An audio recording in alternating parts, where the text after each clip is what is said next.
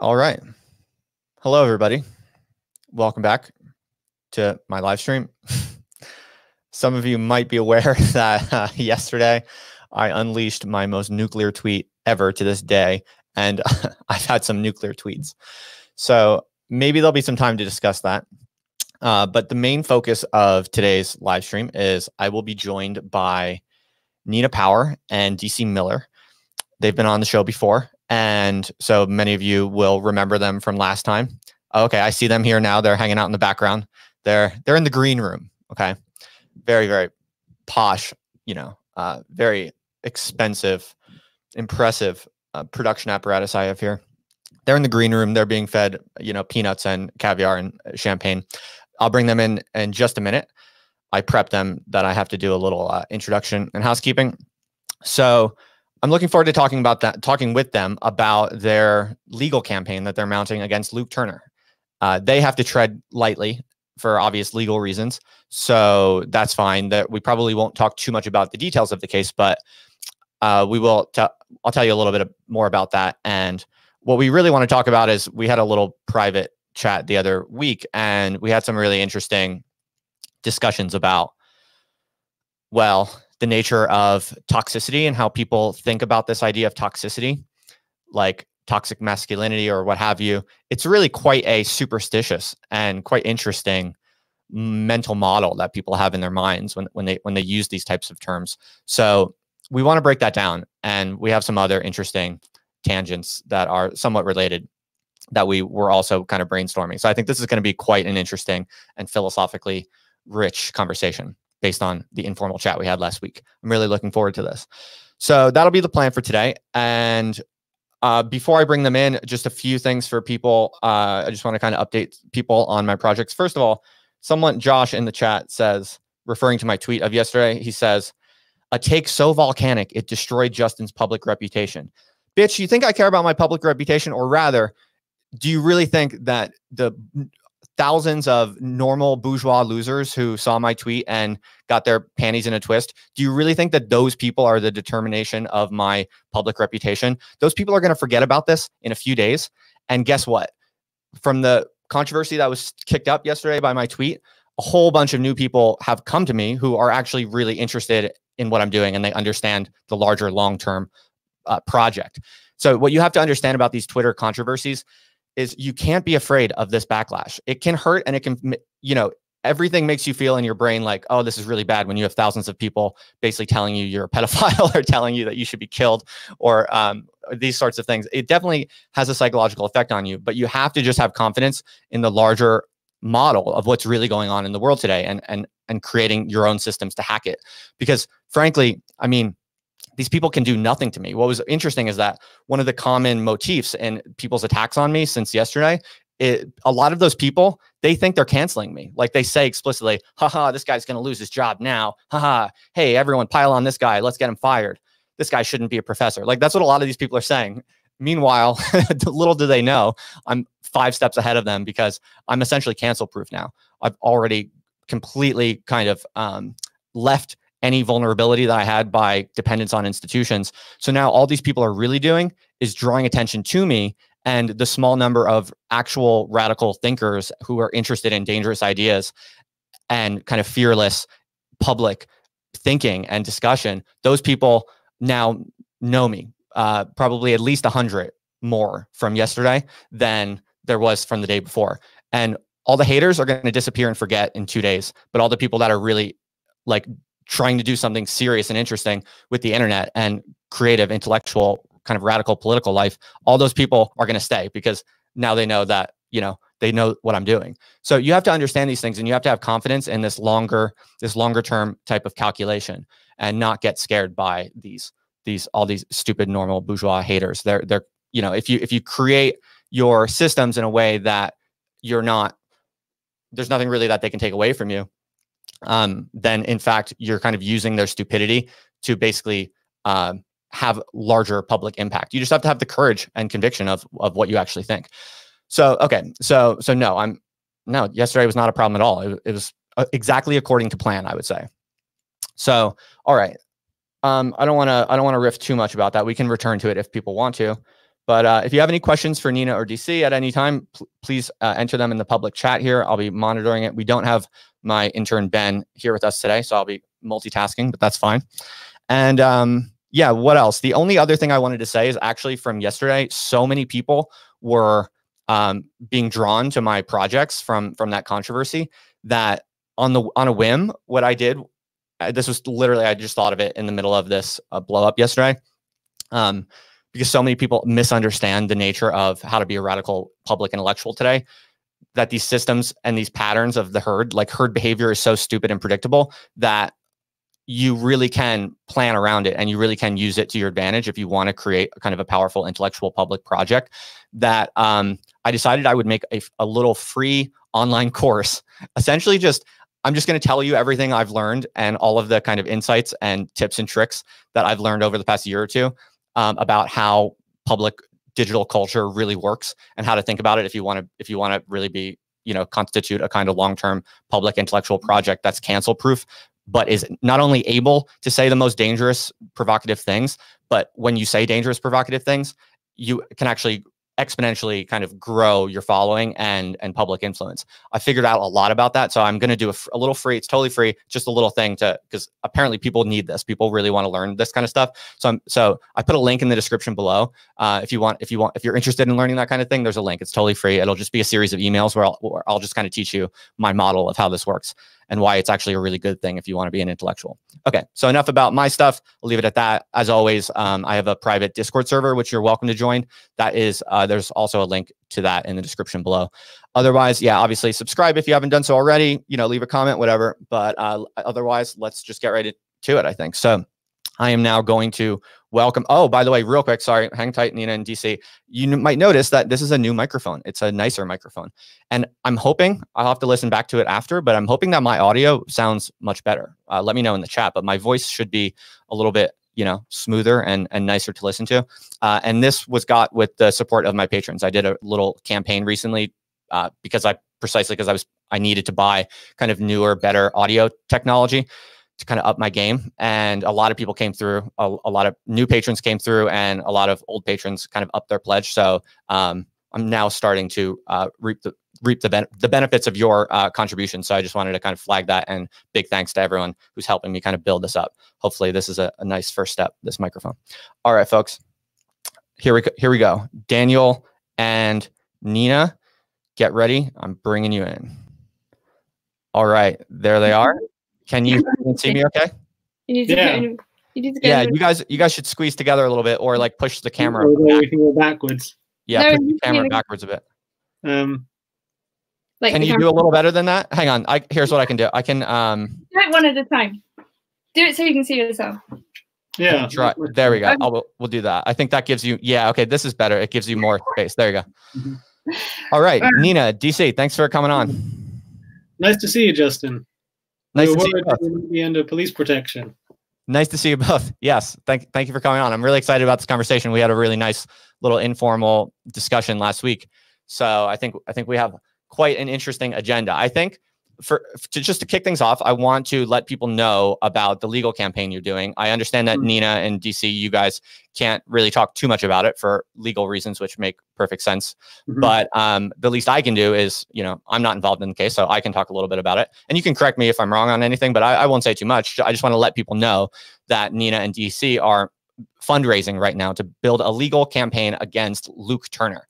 If you don't know, Luke Turner is basically one of the most notorious, rabid, kind of nasty, resentful attackers of anyone thinking or speaking anything at all interesting in public. He basically accuses people of being fascists or Nazis, and to a pretty kind of stunning and I think quite disgusting degree.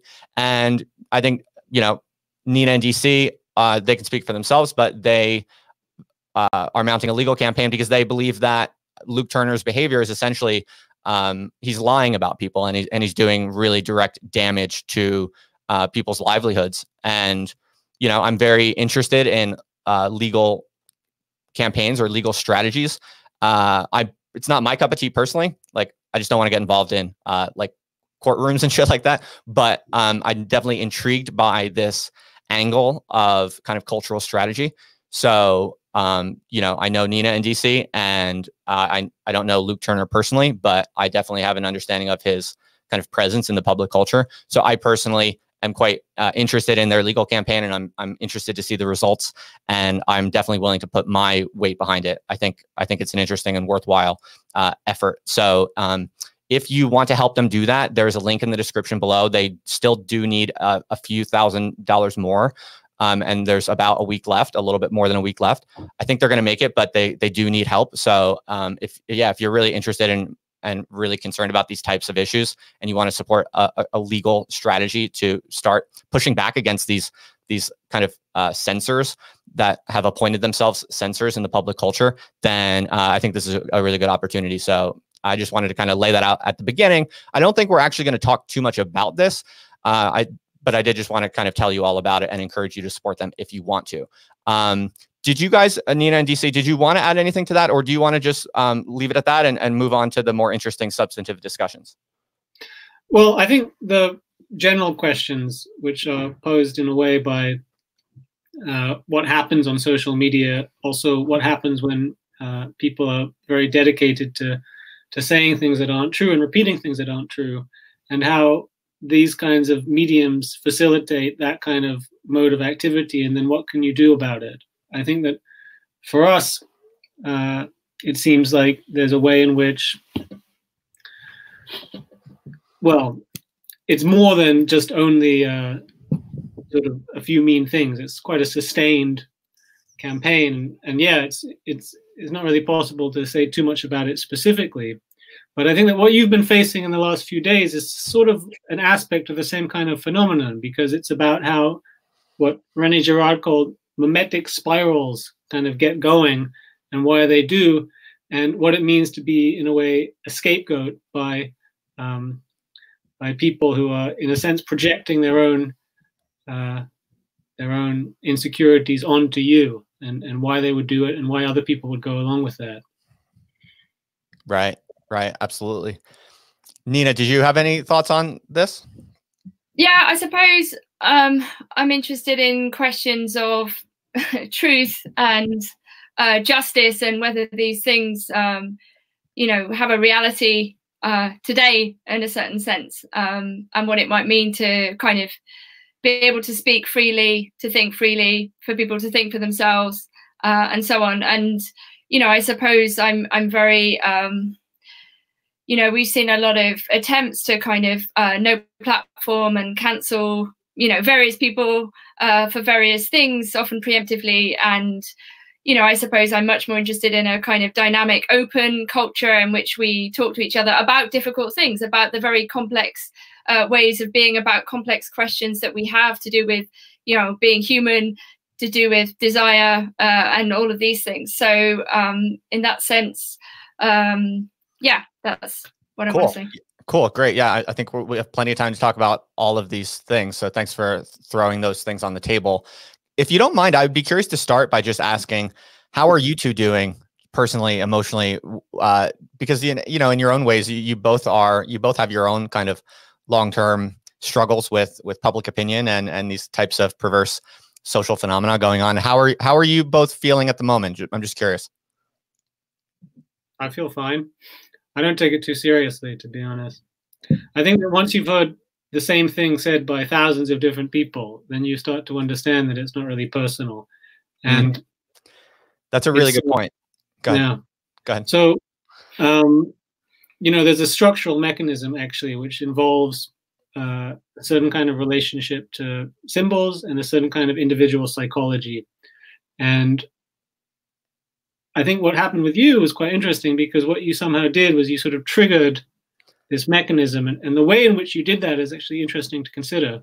But what you can see from it, if you try to reflect on it in a more general sense, is that quite obviously many people's thinking is being guided by these taboos, which are operating in their relationship to the environment, which makes it very, very difficult for them to be able to reflect, for example, on the kind of syllogism that you produced. You said basically, if A, then B, right? And because people for various reasons weren't even able to consider whether A was or was not, they immediately went to, oh, how can you say B, you know? Right. And you're having this kind of relationship now that users are having towards social media, where it's almost just like a direct sort of feedback loop whereby it enters into the optic nerve and is immediately typed out before it passes a conscious reflection process, right? And the quantity in which people kind of form groups of individuals basically repeating the same thing, just they're all repeating the same thing. It's like quite an interesting phenomenon, really, because you can say that, whatever else is going on, there's something which is not individual about this process, but something quite structural and systematic. Absolutely. That's a really, really good point. One of the things I find most interesting and revealing about when these things happen to oneself is that there are a few common themes that pretty much every hateful comment takes up one of these few common themes. There are like templates, in other words, there are kind of cultural templates. And when when you are subject to this kind of mob hatred in a sudden acute moment, if you're able to not take it personally, it's actually a really, really powerful learning experience for what is really going on in the culture at large. And you're absolutely right. I think your diagnosis of kind of the psychology is vindicated by what we know empirically about how the brain works. So psychologists distinguish between what we call system 1 and system 2. System 1 is always happening in the background. It's cheap, quick, easy for the brain to do. And it's basically the opposite of philosophical reflection. It's just immediate, instinctual, intuitive processing of what's good and bad, where our minds are constantly doing this. And so the tweets that I have produced like really nuclear controversies over, they all have a very similar formula. And they're essentially, as you said, DC, it's like, it's not an opinion. It's not even really a statement. It's an if-then statement that pretty much it makes people feel disgusted. It's a feeling. It's technically a kind of intuitive emotional response. Like, this is bad to say. It's not. That's system 1. System 2 is like is rational reflection, where you sit back, you kind of think about it, you pick it up from different angles, and you kind of reflect on it. Obviously, system 2 is the domain of serious adult philosophical reflection of any kind. System 1 is just normal people's monkey brains firing rapidly. And all the research shows that essentially what you're saying, DC, is absolutely correct in a very technical sense. The overwhelming majority, well, probably every single person who joins this kind of hate mob against like a provocative thinker is pure system 1. Like, they're just not even entering into system 2. And so the other thing that I find very interesting that I would just add to to your very, very good diagnosis, DC, is that one thing you learn is the power of these like random blue check mark journalists. I think that's what's kind of interesting. The reason why this last tweet from yesterday went so nuclear is pretty much, as far as I can tell, because two well-known kind of lefty journalist figures with blue check marks basically pounced. And it was only when these people pounced that huge mobs started attacking me on like every possible platform. And I think that's revealing too, because if you think about it, all of these people, they're really following like the cheapest cues or orders of kind of people who they see as powerful people, or people that they see as opinion leaders. And in fact, this kind of brings us to the question of Luke Turner, because if you have power in society and you're respected, or you have like institutional affiliations that people assign social status to, if you say DC Miller is evil or DC Miller is a fascist, everyone else who is so kind of zombie-like in their following of that order, that these people such as Luke Turner, or like in my case, it was Brianna Wu and Jamel Bowie, like these blue checkmark people actually do have extraordinary power to basically just name someone as toxic, right? And then huge swaths of people will just follow the order. And what I find interesting about that is that it really shows how stupid and kind of embarrassingly lame these people are, right? Like, it almost proves that all of these people coming to attack you are the most brain dead, zombie-like bourgeois normies out there, that they're just following these orders at the drop of a dime. It's pathetic. It's so pathetic that it actually, when you go through it and you're able to reflect on it in this way, you actually start to see through it in a very powerful and empowering way, because you're like, oh, all of these people hating me are meaningless. Like they're absolute losers, essentially. And when you see it like that, I think we start to get traction on what's really going on. And then we can learn how to, as like, if you want to be a serious philosopher or intellectual of any kind, we just have to kind of understand how these things work, and then create our own, like, update and advance our own practices to be smarter than that, and to rise above it, and figure out how to do it. That's what I'm thinking anyway. But I'm ranting now. What do you guys think? Yeah, I mean, I think there's a kind of ordeal. I mean, it's a kind of, like you say, at a certain level, a very interesting experience to go through, to be kind of attacked, to be quote unquote cancelled, or attempted to be cancelled. You know, I mean, I myself left my academic job recently. You know, I didn't lose my job, I left it. And I mean, partly because of this feeling of really having nothing to lose. Like, if I've got nothing to lose, then people can't take it away from me, you know, and Oh, yeah.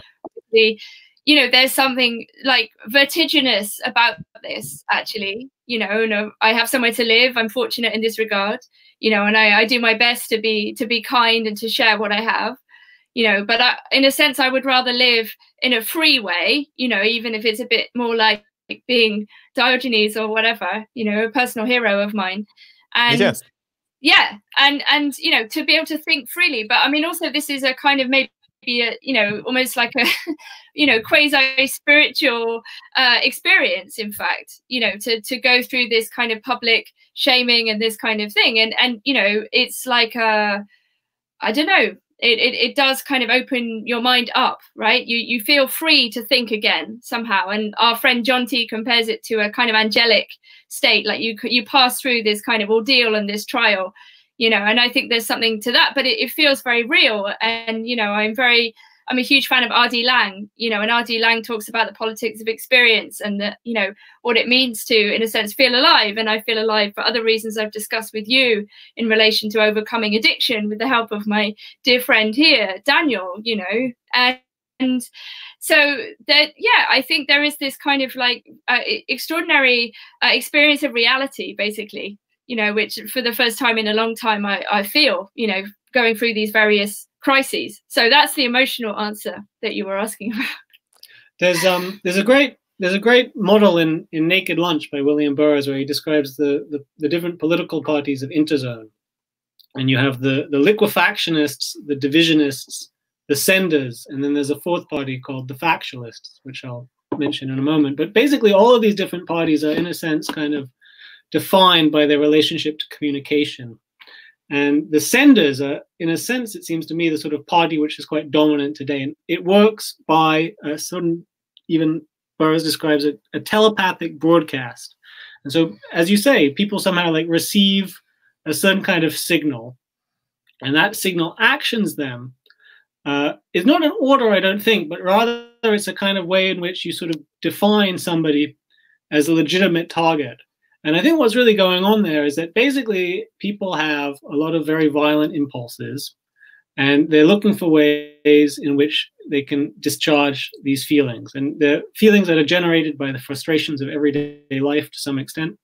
And they're looking for ways of you know, ridding themselves of these frustrations that they feel. And so what happens is the verified users kind of say, you know, this guy, like, you know, you can direct your hatred and your rage and your anger against this person, and you can even feel good about doing that, because this person is a person that's basically has acquired a kind of sacred status to be the sort of receptacle of this kind of, you know, negative feeling. And so obviously in producing a certain kind of container, which is not a moral position, but rather is actually just kind of a mirror, you function for those people as a kind of thing that can be legitimately, you know, attacked, basically. Obviously, you know, you've been around a few times, so you know what's going on, but, you know, many people don't actually. And it is, you know, for certain people who sort of get into the crosshairs of these kinds of things,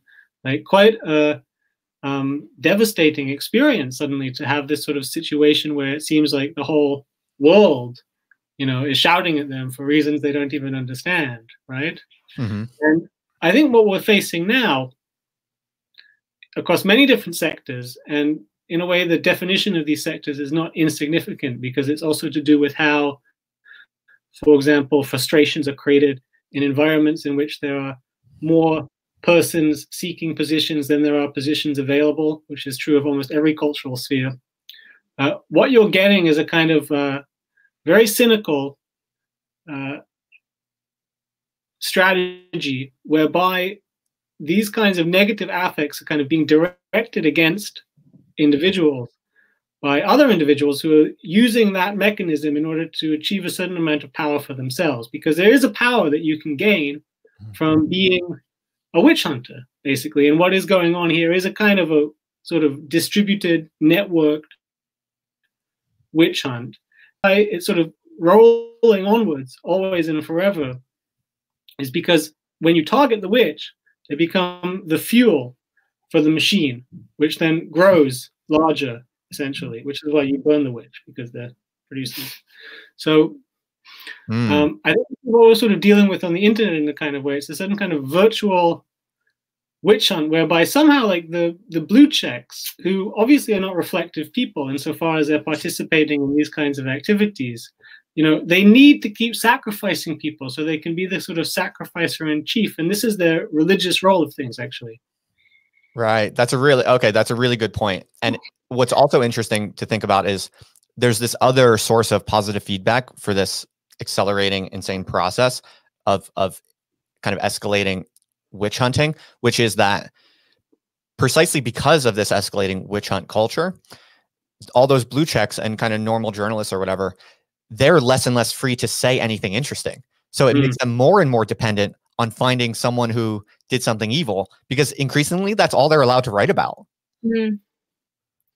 Yeah, totally. And I mean, this spiral model is completely right, it seems to me. And I mean, yeah, I mean, we can read René Girard. I mean, he explains this. I mean, we do have a problem when you don't have a culture that has a mechanism anymore, really, for coping with, you know, these sort of violent feelings, you know, like there is no sacrifice. So people start to become the scapegoat, you know, because there is still the need for that. And I think in the virtual world, people don't think it's real in a certain way. You know, you can throw names around, you see names, you know, you don't necessarily think there's a real person behind the name. And you know, and it's this kind of thing. So there's a kind of virtual playground. And we must remember that, like, Peter Thiel, you know, is a Girardian, right? He knows this stuff, right? A lot of the people in Silicon Valley know about these kind of things. They don't allow their children to use social media, for example. You know, there is a sense in which some people know what's going on, you know, and other people are kind of, you know, being manipulated. I mean, we're being manipulated all the time, but, you know, there's this. And I mean, I suppose one thing I was trying to say on our last live stream was about,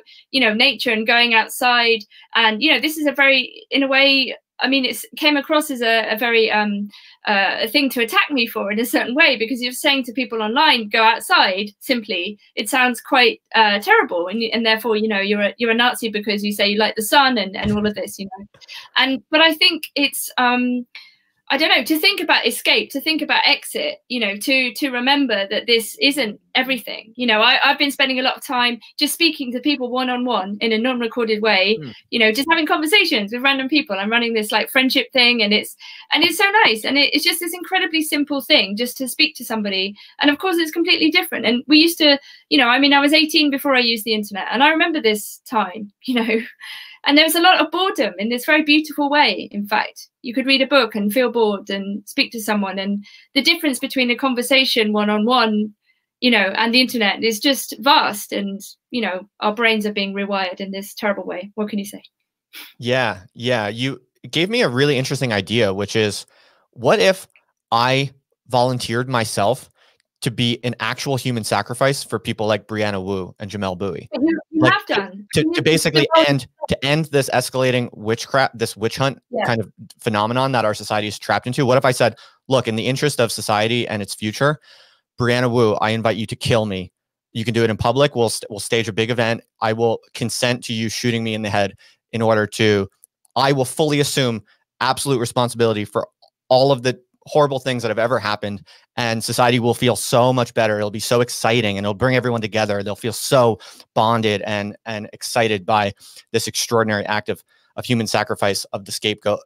I think you're right. Like, people are so hungry and they're in such need for actual outlets of aggression, and they're so starved for actual, redress of grievances, that people really do need. It is possible that the only way to kind of solve this problem is to find some kind of way for everyone to get the kind of bloodlust that they desire and need so bad, in a way that kind of minimizes the damage. Okay, I have a plan. I mean, so next summer, I want there to be the third Summer of Love, because it's about time, right? In Britain, we had the second Summer of Love in the 90s, and there was one before that in the 60s, and I think there's a way in which there's a kind of collective, and this is what Mark Fisher was talking about, before his untimely death. And this idea that actually, perhaps, I mean, the sacrifice, though, I have to say, we joked about you being sacrificed on the last live stream, and I got accused of defending human sacrifice, but here we're talking about it again. And I think it can't be with a gun. I think it needs to be much more ritual, in the middle of the night or something. A sword. To be some, yeah, whatever. But I mean, we're joking, but at the same time, not. And I think in a way, you already have performed the function of a scapegoat, to be honest. I'm wondering what the relationship between, that kind of ritual, the sacrifice, and let's say the celebration, because the other thing we don't have enough of really is a collective celebration. I mean, it used to be that like drugs and drink, for example, were meted out at specific times. At the end of the harvest, you would have a kind of collective festival, you would mark the changing of the seasons, and all of these sorts of things. And there's a way in which that kind of violence, but also joy and euphoria and collective being and sexual feeling and desire for inebriation was channeled into ritual, and somehow these things have become completely dissipated, atomized. They're very painful. People are self-medicating constantly. Those substances themselves, can still be used in an elevating way, a euphoric way, but rarely, they're often individualized, atomized. And so I think, when we're talking about sacrifice, we're also talking about celebration and a kind of Dionysiac desire that people also have. And how do we bring people together in a sort of, I don't know, explosion of love, as well as, a recognition of, more brutal forces, no? That's beautiful. And that's a really good point, because in the current way that people are getting their sacrificial needs, they're not actually getting that final release. They don't get that celebration. It's just perpetual attempts to kill the scapegoat multiple times a day, every day on Twitter, but they never actually get that sweet release that their kind of evolved desire is really seeking. And I think that's another reason for the kind of escalating nature of this process. There's no satisfaction. I mean, there are a couple of things to consider here. I mean, one is that according to the Girard's model, it's important that the scapegoat is actually innocent. It's the substitution. So what you do with the scapegoat is you take somebody who is essentially on the fringes of society, so therefore can serve as the medium for these violent sort of feelings to be poured into that won't then trigger reciprocal violence, because the alternative to the sacrificial victim is a kind of civil war, basically, in which people are fighting each other all the time. So from that point of view, you could only work as a scapegoat insofar as you are specifically not guilty. And what we've got now is a situation where actually that's not really clear. I mean, it's clear to me, but it's not clear to, the sort of the blue checker, basically, because all of these people somehow are seized with the thought that you are actually somehow guilty of these things that they've accused you of. And so therefore you can't really be a scapegoat, actually. So you're a dysfunctional scapegoat. And this is basically what we have. We have dysfunctional sacrifice rituals. It's the same with the, role played to some extent by Trump, actually, where he became this sort of embodiment of all the sort of frustrations to do with all the different things about the American political system, and also anti-fascism, because they have this kind of ritual that they sort of devise where they need to sort of punch Nazis. But the problem is that is not a functional ritual in terms of dissipating violence. It actually just encourages violence because it adds to a reciprocal cycle of mimetic violence. So I don't know what we can do exactly, but it's something to do with, even like the structure of the global economy is such that, within almost every single sector, there are these frustrations and tensions that have been building and building and building, and they have no obvious outlet whatsoever. Yeah, I mean, I think this is why the apology doesn't work. For example, like if someone has transgressed or been accused of a transgression and then they say sorry, in a way it kind of adds fuel, you know, because actually that's not what people want. They want further sacrifice. They want to, you know, the bloodlust is still there. So the apology actually reminds them of the humanness of the person, which is exactly what they don't want at that moment. So, I mean, there's a kind of question about, yeah, about all of our humanness actually in a certain way, like, I don't know, how do we hang on to it? I mean, I'm very interested at the moment. I'm thinking a lot about character and personality and how, you know, these sorts of things now seem strangely outdated. You know, like people have identities and, you know, and what we used to like about each other perhaps was a certain, you know, singularity, you know, a certain specificity of the person. Like we like a gesture or something maybe they don't even notice about themselves, you know, like, you know, like, I don't know, or what they've read or what they learned or what they were interested in, or all of these things. And they're a mess. I mean, everybody is a sort of incoherent mess in some ways, a product of circumstance and so on. And, you know, and now I think there's a too quick move to say, well, I am X, you know, and you should like me or be interested in me because I am X. But actually nobody is anything in a certain way. I mean, this is a very existentialist point, but like you're not really anybody or anything until you sort of fill yourself with things in a certain way.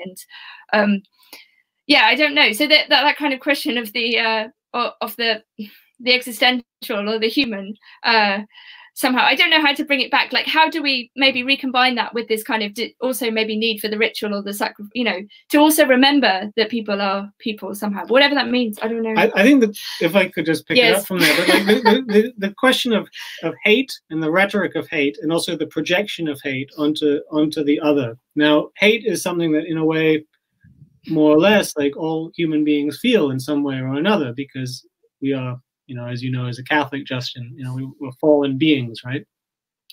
But this doctrine of hatred, this sort of fluid hatred, which has to be fought, there's like a kind of hate speech, like this is the symptom of the breakdown of the sacrificial mechanism, because people can sense this kind of fluid violence, which is sort of moving around. Like nobody is willing to, in a sense, understand that also, you know, that's something that's coming from us as individuals.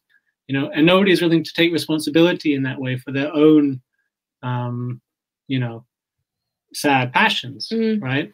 So like this kind of projection mechanism, right, which is always moving things towards the other and then directing it at them according to logic of what the last psychiatrists call projection, which is essentially when you feel something and you don't want to admit that it's coming from you, and so you think that it's a product of somebody else. No, and I mean this very, like, if I was thinking about the graphic image of smearing, it's like, you know, you take all this horrible stuff from your own insides and you put it on someone else, and then you point at them and say, like, they're toxic, you know, don't go near them. You know, it's like to smear someone is sort of like literally to cover them in, like, you know, manure and feces and all of these like horrible things, and then be like, you know, they're untouchable, you know, you can't, there's something like this, you know, and it's very like visceral and yeah, I mean, like I've been to things where people like move away from me as if I am like some contaminant, which is kind of interesting. I think you're both really helping to highlight an important feature of all of this that a lot of people don't understand, because this is a thing that you only really understand if you are subject to this type of phenomenon. And if you've never been subject to it, there are certain things that are really hard to communicate to you, because, for instance, the real truly violent nature of these mobs is easily underestimated. What I'm getting at here is, like, before I became subject to these mobs, I knew they existed. I knew they were nasty. I knew it was a major kind of cultural problem or issue. But what you don't understand until it happens is these are often normal, like middle-aged people with jobs, even respectable jobs, who, because some blue check mark says someone is bad, these people, normal, functioning, seemingly healthy, successful even people, will go to like your Facebook page and say, I hope that you die, or I would kill you if I had a chance. these are not weird freaks with anonymous avatars. These are actually normal people. That's what I find very surprising and quite intriguing that a lot of people don't understand. Like when we think about the violence and the death threats, most people have in their mind, oh, that's probably, you know, it's egghead pictures on Twitter, or like, you know, people living in their basements, really, really kind of sad, small minority of the population would ever like send a death threat or a violent message like that to someone in their Twitter DMs or on their Facebook page. But that's what's underestimated. Actually, it's a large number of very normal people, and that's kind of scary. Like people, I think that's really worth thinking about. Yeah, I mean, I think it's this question of the shadow, and like, are you willing to confront your own shadow? I mean, you know, I was speaking this morning with a very interesting woman about, you know, fascism is not necessarily over there. It's like potentially kind of everywhere, you know, it's and in a sense, I'm very interested in like, you know, recognizing and de-escalating those things. I mean, I'm very curious at the moment about humor, like we, you know, like the role of humor in a sense, laughing at oneself, also laughing at everyone, potentially, you know, that these are kind of like mechanisms. Of course, laughter can be cruel, humor can be cruel as well. But like, how do we kind of de-escalate and avoid these kinds of like, I don't know, groupings, these kind of mobbings, you know, are there kind of techniques? I mean, clearly human beings have learned techniques to avoid violence. Otherwise we'd be at war, we'd be in the Hobbesian state of nature, you know, which is equality in a certain sense, as Hobbes says, you know, everyone is equally free to defend themselves whoever they choose. You know, and we live in a society, you know, I mean, there is various ways in which that's true, but, you know, I suppose. Yeah. Go on. What?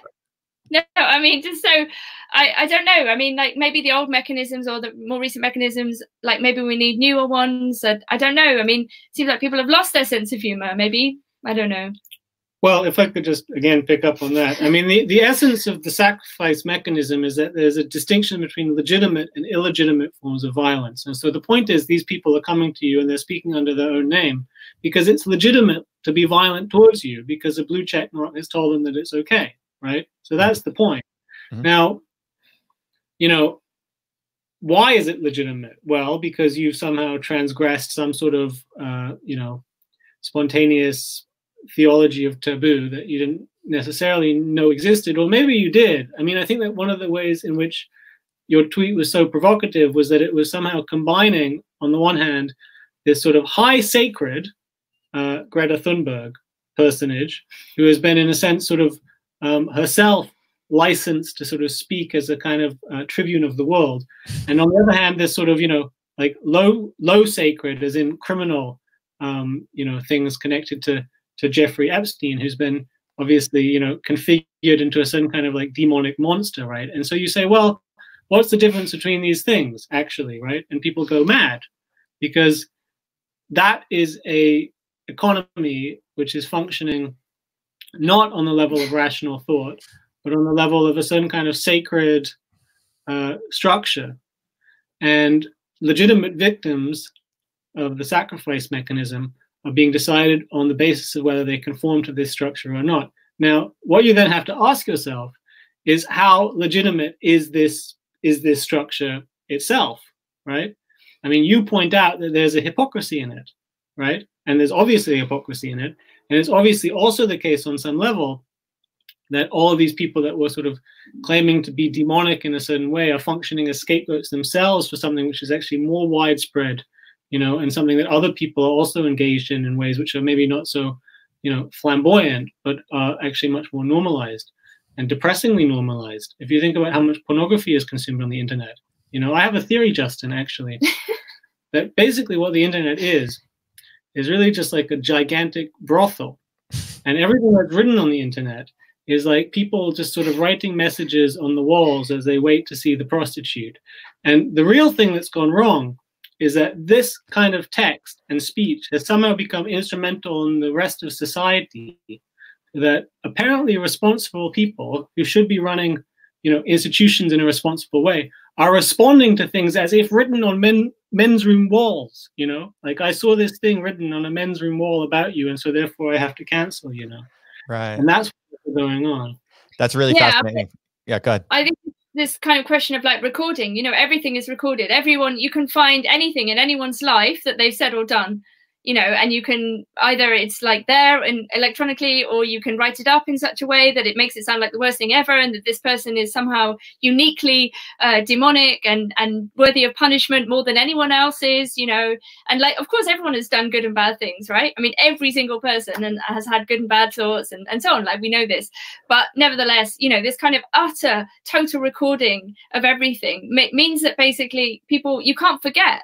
So even if you forget that someone said something, an off-color tweet, like, 10 years ago, someone will bring it back. Oh, look, here it is again and again. And so like we have this kind of complete, like, I don't know, total Parmenidean block of like everything that's ever happened is sort of like there all the time. And like, it's a sort of stasis, which is another word for civil war, of course. And then, what do? We can't move. Like everyone's like, eh. But everyone's also like incredibly afraid because, like institutions are afraid. It's not that institutions cancel people because they agree with any of the sentiment on the brothel wall. It's that they're afraid of their own reputations being tarnished and that they themselves will also tumble and suffer. So it's nothing to do with often with the content, or hardly ever with the content of any claim, but really rather this fear of controversy, the fear of being tainted, or like, this toxicity spreading, everywhere. That's really well put. I think that's very true. And I think one of the underlying mechanisms is the need for attention. I mean, attention is basically one of the most valuable assets nowadays, especially if you're employed in any industry that's kind of based on producing words or symbols for the public in any way. You need attention. It's absolutely essential. You can't do any type of business or sustain yourself at all if you're not getting attention at this point in time in history. And I think that's one of the reasons why these blue check marks and all of these people, so many people really who do know better, like they're smart and they're capable of honest reflection, and they absolutely could do better, and they probably would like to do better if they could. Deep down inside, they kind of know that, but they are kind of forced to treat with a lot of respect this scribbling on the wall of the brothel, as DC very aptly put it. They're kind of forced to use that writing on the brothel wall because it drives attention. So they've made this bargain with the devil in some sense, that in order to keep like slate.com running, or whatever the fuck the place that Jamel Bowie works for, in order to keep that game running, in order to keep his economic prospects alive, he has to basically cooperate with and even feed and flatter and engage and support this mob that is essentially just really stupid people writing on the walls of a brothel. And I think that's going to be hard to unwire that, because it's a kind of hard economic constraint. Well, I mean, I think you could say, Justin, that these actually, I mean, these people work for the guy who owns the brothel, is sort of how it works, actually. And I mean, if you try and understand things, you sort of zoom out from the sort of mimetic spirals that are being generated and in a way stoked daily to understand, why that's happening on a global level. And there's a way in which there are individuals who are involved, and they may be more or less reflective, which also means more or less cynical about the role that they're playing in, I would say, the coarsening of public discourse, to say the least. Because I mean, the idea, for example, that this is the business of a journalist. I mean, once upon a time that would have been unthinkable, but this is how become what journalists now do. They direct, internet hate mobs against Justin Murphy. Why aren't they investigating political corruption, for example? Well, I mean, in a way, they're doing the one so they don't do the other. And I think this is the problem that we're facing on a bigger level, because we're dealing with somehow, it seems to me, increasingly insecure system of power that feels itself unable to legitimate itself any other way except then by saying that, like in a way, après nous la delusion. So, it's like outside of us, we have all of these evil, people, and we're just kind of holding the barriers, basically. And so that's what we're about now. And there isn't a positive vision anymore. And there isn't a sort of sense of a higher purpose. It's just a purely reactive purpose. And I wonder how long that can last. Very good question. Now, when we talked last week, we had a private informal chat about some larger topics, and one of you used a phrase that I thought was really enchanting. You used the phrase supernatural toxicity to describe some of what's going on here, and I thought that was such a interesting and evocative phrase that I made it the title of this live stream. Would either of you or both of you like to tell us all a little bit more about that idea? Yeah, it comes from Roger Calois, who was a colleague of Georges Bataille, and actually his phrase, he talks about supernatural contagion. So I misremembered it.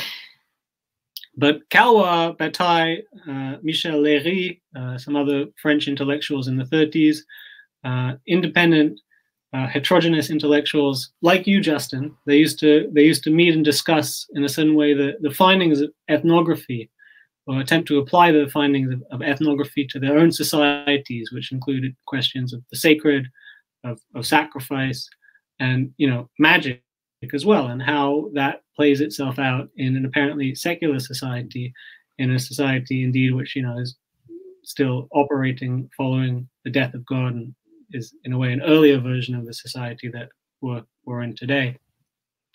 So Calois talks about supernatural contagion from the point of view of primitive mentality, understands the possibility of certain kinds of magical forces spiraling very quickly out of control, which is why they have all of these taboos in place to prevent that from happening. And a taboo, it comes from a Polynesian word. It means to mark an intensity. And the point is that, if you don't keep your distance, a certain distance from a taboo, then you run the risk of unleashing forces that you can't really understand or control, which then run the risk of actually destroying your whole society. And this is what Girard talks about as well. When he talks about mimetic contagion, very similar concept. It's about some kind of force of violence unleashing itself because of the way in which human beings are based on ideas of mimesis and ideas of reflection and identification. So you have to keep things in check, through a very ritualistic approach to, how you deal with these powerful forms of experience that don't have a place in the social order, and they can't be given a place in the social order without running the risk of sort of upsetting everything within it. So, things to do with death, things to do with sex, things to do with,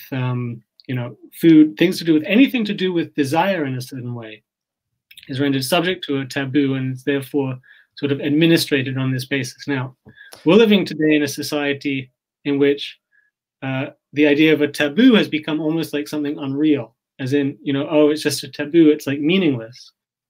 We live in a way in which, in a world without taboos, a world which is somehow always trying to go beyond taboos, which we think that are meaningless to us. And the consequences that has been, arguably, to unleash this kind of force of toxicity, this supernatural toxicity that now has nowhere to go. And so it's all of these things that we're no longer actually able to sort of handle in a careful manner are coming back to sort of bite us back.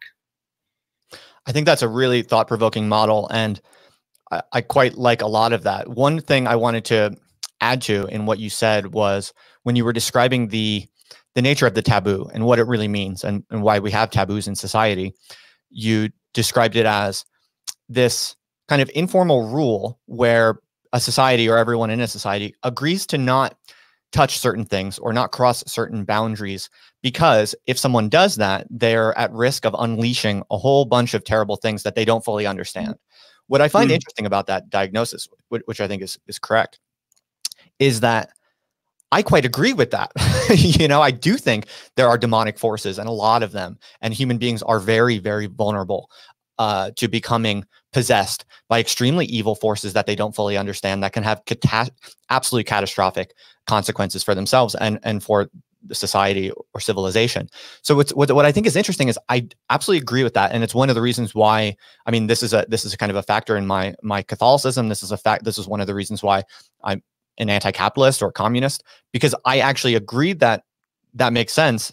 And I think that precisely my diagnosis is that somewhere along the line, something went terribly wrong, in which what should have been taboo and what should have been respected was all of a sudden torn asunder, primarily by capitalism, right? This is Marx. This is, all that is solid, I forget, melts into something, whatever. Haven't read my Marx in a while.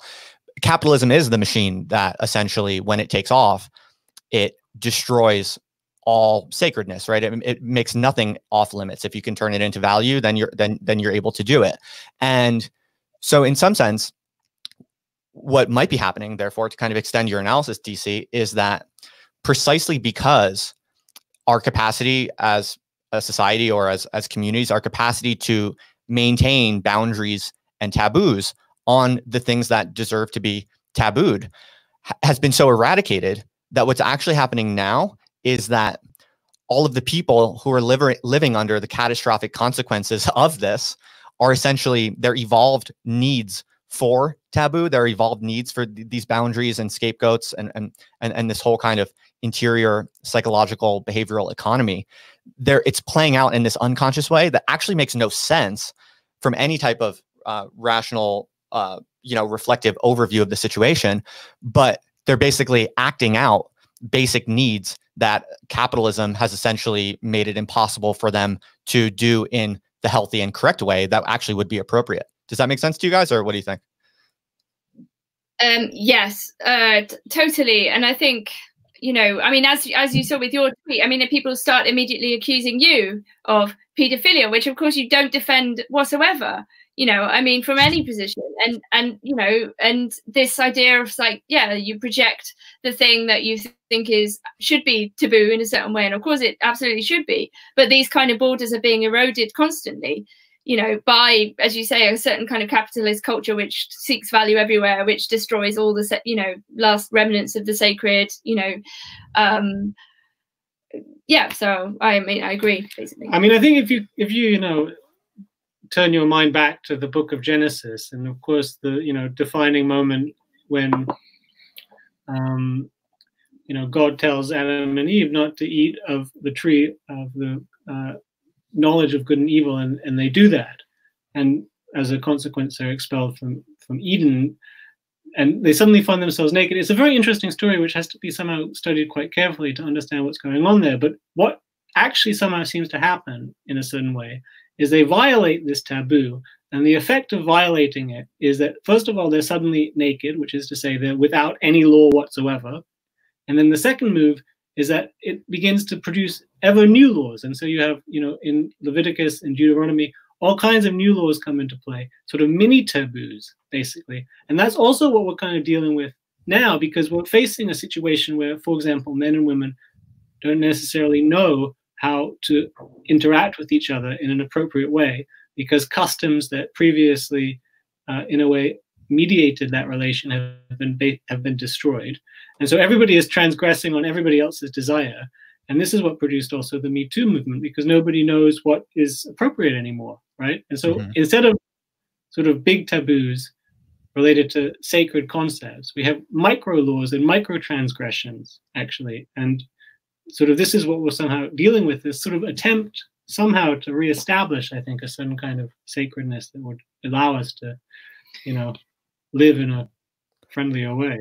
Yeah, I mean, I would say like technology also deludes us into thinking we're like radically distant from what is being talked about in the Bible, and we're not at all. And I think this idea that technology is some kind of great salvation, it doesn't solve the problems that we're talking about at all. It just distracts us from them. And, I mean, obviously as a pagan, I'm, I have my own criticisms of technology, as many people do. And I mean, of infinite growth and these sorts of fantasies. And we have to be very careful when people start kind of engaging in these sort of like, I don't know, this idea that we can escape the human. I mean, I don't think it's possible, really. I don't know what you think. That's a really good point. I want to bring up a question that was raised in the chat, which I think it's not so much a question, but it's a kind of an interesting point, which is that someone said that leftism is Dionysian. And I think there's an interesting puzzle here, which I want to kind of unwrap and hear what you guys have to say about it. But basically, in some sense, like I agree with you, Nina. I'm very interested in the Dionysian, and when I think about it and in my understanding of it, I think mostly about the kind of emancipatory, kind of pro-social impacts and consequences of it. And in some sense, I see what I'm doing, and I see what people like you two are doing, and all like kind of radical thinkers who are willing to take some licks for it. I see that as kind of practicing the Dionysian, In some sense, I see it on the side of the Dionysian, but in another sense, I can see how a lot of people think that the Dionysian is precisely the problem of how we all got here, right? Like people are allowed to do whatever they want. People are allowed to be free to basically pursue their excessive desires. So in some sense, there's something weird going on there, and it's an interesting puzzle for how to think about the Dionysian and its kind of ideological character. I don't have an answer, but I'm curious if first of all, do you see the kind of weird tension or confusion I'm describing, first of all? And if you do, perhaps you have some interesting thoughts on how to make sense of that. Yeah, just briefly, I think that, the Dionysian historically is controlled. I mean, it's not like, mundane. It's precisely the opposite. I mean, if, when you're talking about the kind of temporary dissolution of the individual and the, in the collective, this has to be a carefully controlled ritual experience. It's not something that can be, or should be dispersed into a kind of generic capitalist, consumerist, hedonist, liberalism or something, or whatever you want to call it. I'm also being criticized for calling myself a pagan. It's true that pagans wouldn't call themselves a pagan. I'm also repeating Greta Thunberg's infinite growth is a fantasy. Yeah, it's true. You just gave me a funny idea, this total random tangent, that what if I could find a 16-year-old young woman who's like really into my ideas, and I kind of like paid her to be like a spokesperson and go around like talking about my crazy stuff really passionately and emotionally. Like, could you imagine how much people would freak out? I think you should do it, Justin. I don't think you should do it. DC, did you have any thoughts on what I just said, this kind of weird ideological confusion around the Dionysian and the role of the Dionysian? I think what Nina just said is kind of interesting because it essentially, what Nina just said has the same structure of what you said, DC, about Genesis and taboo, that, there is a kind of originary taboo that really should be respected. And if that is broken, then what happens is you don't escape the nature of taboo. You just now have a million random scattered taboos that no one knows how to order or prioritize. What Nina said about the Dionysian is it seems like it has a similar structure. Are we kind of onto something here, that a lot of these issues have something to do with the structure of an original form of it is good, but when that is broken down, when those walls are broken down and everything escapes, then the evolved need or desire for these things, the way they actually manifest themselves, turns out being the opposite of what we want, the opposite of what they were supposed to be. Is something like that going on, or did you have any thoughts? Well, I think it's difficult in some ways to try to combine the, Greek religion with the anthropological taboo structure, right? So I don't actually know what a taboo is exactly in ancient Greece, but I think that if you, for example, read Dumézil, Dumézil describes in ancient Roman religion, which is somewhat similar, very specific sets of codes governing the relations between people in specific spaces, between different kinds of people. And Dionysus is one such mode of being, right? So it's not just like a kind of, sort of generally lackadaisical approach to things. Actually, it's a very specific dedication to a very specific kind of force, really. This also in Haiti to some extent. You do things that Dionysus, in a sense, mandates for you within certain specific circumstances. So I don't think that what we have today is really anything like that. And I think that, for example, in a situation where people are, let's say, just like drinking on a very kind of dully routinized basis, that's not a Dionysian experience, actually. That's something that is to do with an instrumentalized relationship to the sacred, actually, which therefore destroys the sacred, which, renders mundane what should be understood as a super mundane, and therefore even actually a sort of superhuman force that has to be then an experience of that force to be coherent, and so there's a certain reading of Nietzsche, basically, The Birth of Tragedy, where you oppose the Apollonian as a certain kind of idea of almost like order, sort of even like a kind of very sort of stuck kind of like rigidness with the wild Dionysian sort of Woodstock excess. But I think both of these things actually have to be considered in a much more intertwined way, really, you know. And it's about understanding that actually reality is composed out of these different forces, which have to each, in a sense, be sort of respected. You know, you sacrifice to both of these altars because you understand that there is a Dionysian power, there is an Apollonian power, and it's not about reducing the one to the other or insisting upon the sort of the supremacy of, for example, Dionysus over everybody else, but of understanding these things are in balance. Nina, in our conversation last week, you invoked a really interesting concept. You used the word malamat. Would you be able to tell us a little bit more about that? Oh, well, not that much more. Okay. I suppose my friend Lewis, who runs Morbid Books, which is an excellent outfit, very interesting, free thinking, and yeah, a loyal and honest guy, in fact. And he mentioned this concept to me as a kind of like a spiritual process, I suppose, of in a sense undergoing a certain form of kind of public humiliation. And it's very interesting if you think about Kierkegaard, because Kierkegaard, in a sense, most likely got himself cancelled kind of deliberately as a sort of strange act, existential act.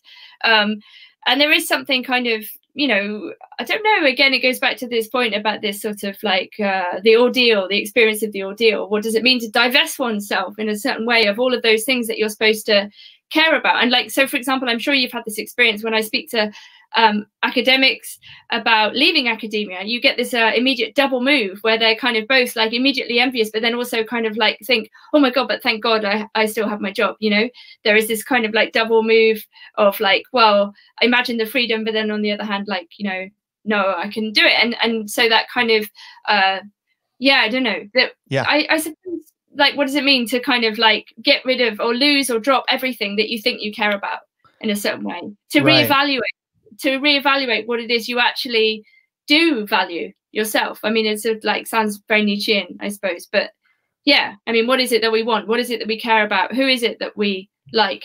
You know, all these sorts of questions.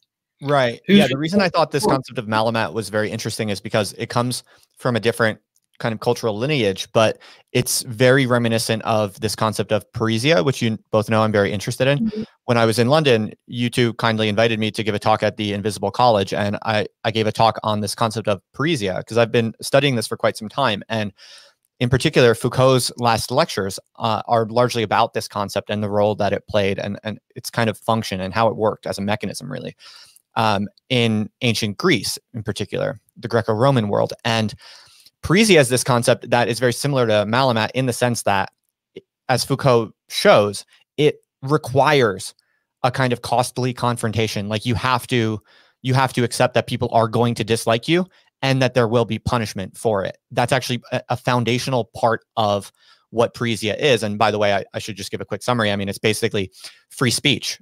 It gets translated in a few different ways, frank speech, or you know, there are a few different ways of turning it into contemporary English, but it pretty much means that type of excessive, provocative truth-telling that most normal people in most contexts don't do because there are social costs to it. But in the Greco-Roman world, they had a concept for this, and they were quite conscious that this was a particular type of activity.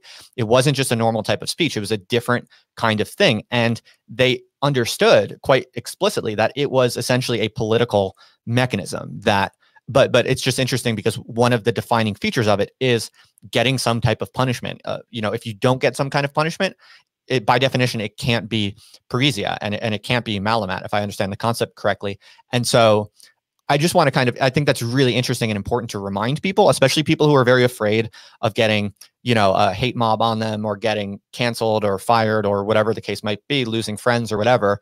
Well, if you want to be a philosopher or a true intellectual of any kind, you have to face it that this type of social opprobrium is an absolute requirement. It's a part of the game. And I think when we start to realize that there's a long, rich, formidable, and impressive history of it, a self-conscious history of people engaging in this type of behavior. For instance, Jesus Christ himself used the word parrhesia in Mark. It's in the Gospels of Mark. It's very interesting.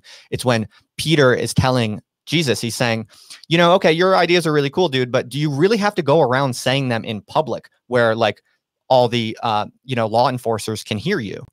You know, Peter's kind of saying like, maybe tone it down just a little bit. Like you can still be totally honest about everything you're saying, but you don't have to go out of your way for, you know, the Roman police state to hear you, because they're going to kill you, dude. Like chill out a little bit is what Peter is saying. And what Jesus says is he invokes the term parrhesia in his response, where he essentially says, I'm obviously paraphrasing wildly, he says something to the effect of, no, I understand that, but that's part of the game and I need to do that, is how I read it anyway. And so it's very, very interesting. And I think when people understand that this is a tradition, and a lot of the great figures, intellectuals or political activists that most of us admire and have extraordinary kind of respect in our minds today still, when you realize a lot of those people were self-consciously engaging in parrhesia, and parrhesia requires this kind of social opprobrium, all of a sudden, I think it gives people a lot more confidence and courage and energy and motivation to take these risks and to speak dangerous truths wherever they might find themselves, because you're in good company if you do that. Yeah, I really agree with you, Justin. I think that what you say about games is highly relevant. It's a question in a certain way of their game versus our game in a way. And, you know, there's a game that, for example, a blue check plays, whereby they sacrifice their ability to tell the truth in exchange for a certain amount of material status, which they then enjoy. Now, if people want to do that, that's what they want to do. But I think that, in fact, one does gain more spiritually, ultimately, by attempting to attune oneself to what reality is really like. And so, you know. Hell yeah. Yeah. I think that's Nick Land's concept of the outside. That's why he's kind of organized so much of his stuff around this idea or notion of the outside. That's exactly what it is. I think it's a matter of attuning yourself to that which is real, that which really exists. And that's essentially a kind of radical outside. Like we never really get there. We're just constantly trying to make contact and calibrate ourselves towards this absolute outside that reality is. And if you just commit to doing that, then you have a solid ground. You have something to stand on, and you have truths to at least pursue, and no one can really throw you off that. You have an anchor, in other words, that's not dependent on bullshit social contingencies. And if you don't have that, if you don't commit to a kind of fidelity to the truth of reality, which is this kind of radical outside, then you're inevitably going to be blown around by the winds of fashion and politics, I think. Ways parrhesia is translated is fearless speech. And so in a way you have a choice between fearful speech and fearless speech. And it's up to everybody to make that choice, really, because the truth is that a lot of people are very afraid, but there's also, on some level, nothing to be afraid of. Mm-hmm. Well put. Now, what we also talked about a little bit in our conversation was, DC, you invoked something that you called the manifesto of canceled art. Would you like to talk a little bit more about that? Oh, this is a work in progress.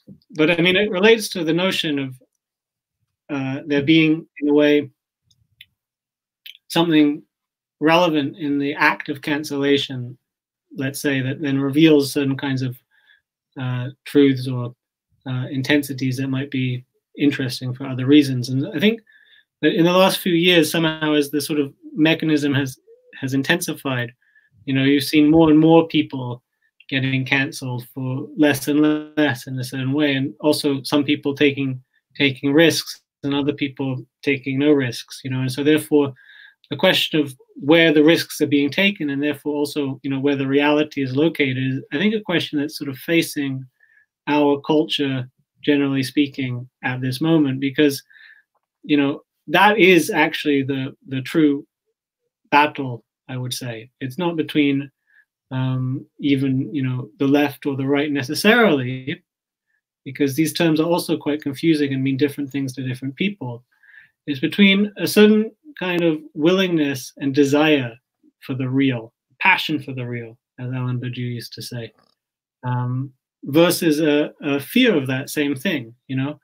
And who is willing to put themselves in the firing line for the sake of the real? I think these are the people that personally, you know, I want to meet, and I want to know what they have to say, and everybody else I can care less, to be honest. So is this manifesto, is this a thing yet, or is this just an idea, or is it already out there, or, and is it a larger kind of project behind it, or what do you think of it as?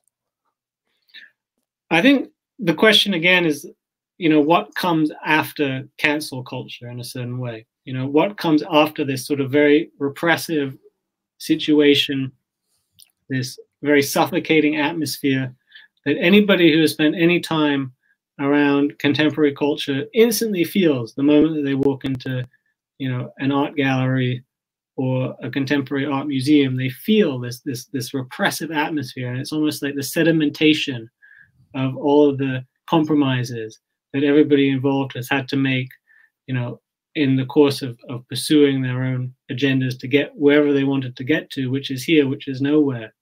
You know, and every revolution in art is in a way a return to realism. And I think we are going to see a return to realism, because I think that there are more and more people who feel correctly, first of all, that the rewards to be gained from maintaining allegiance to this system are actually very minor compared to what can be gained, even if it's just simply nothing, from just saying so long to it, and trying to find something different and new and beautiful in the outside. Olaf here makes a good point in the chat when he says that, at least this is the way I understand the point, is that one of the reasons why the ancient mechanisms that kind of made sense worked, one of the reasons that they did work but no longer work possibly, is that the martyrdom attraction is perhaps been weakened. I wonder if that's true. We could debate that, I think, but it is an interesting hypothesis. I do get the point here. Like Olaf seems to be saying, part of the problem is there used to be kind of social benefits, intellectual, historical impact benefits to being a martyr. Like if you went down in a blaze of glory, you could count on being celebrated and remembered by all of posterity. At least that was a live attraction. Whereas now, maybe one of the reasons, or one of the many mechanisms feeding into what's going on right now, to understand the overarching machinery that we are embedded in now, is that people are less confident of those martyrdom rewards in like the secular West. So people feel like it's not worth it to die on some hill defending like free speech. Like they don't want to lose their fancy professorship because, in order to make a point, because in some sense, perhaps they calculate that everyone forgets everything so quickly. Like no one's really going to be impressed by it. No one's really going to admire them or care or remember. So they feel like it's not worth taking a stand. I think that's an interesting question. It's possibly that's possibly one part of all of this. I think before all that social question, though, there's the question of whether you can live with yourself first and foremost, which seems to me like the most important one. Like whether you can, I don't know, stay at yourself and look at everything you've said and done, and acknowledge the good, the bad, the ugly, and I don't know, to somehow understand to some extent, to the extent that it's possible, and psychoanalysis who has something to say about this. But then, I mean, if you're not afraid to look at yourself in the first place, or to live with yourself, to be able to live with yourself, like to be at some kind of peace insofar as this is possible, then, for example, most importantly, you're not afraid to die, right? And I think so much of this contemporary discourse is around this fear of finitude, which is a very key thing to manipulate. Of course, it's like the most manipulated thing in the world, is like people's fear of their own death. But when people are afraid of dying, it's because they're afraid of themselves, first and foremost. They're afraid that they're done what they want to do, that they're not as good a person as they want to be, or all of those sorts of things. So I think in the first place, I don't know, it doesn't matter what anyone thinks. I mean, in a sense, none of this really matters in a certain way, like 200 years time, 2000 years time. I mean, who knows, right? Mm-hmm. It's not kind of important, this idea of posterity, so much as like whether you can, I don't know, look at yourself somehow. Yeah. And to pick up on that, I think nobody is necessarily recognized as a martyr at the time, or a dissident at the time. They don't say, for example, Jan Patočka is a famous dissident. They say he's like an asshole and a fascist. That's how they describe him at the time. Subsequently, we say, okay, this guy actually had a good idea. We should respect him. But like the status of being a dissident isn't really an enjoyable one if you're actually there, right? This is not the status that you have. You have the status of a pariah, actually. And the question is whether you're willing to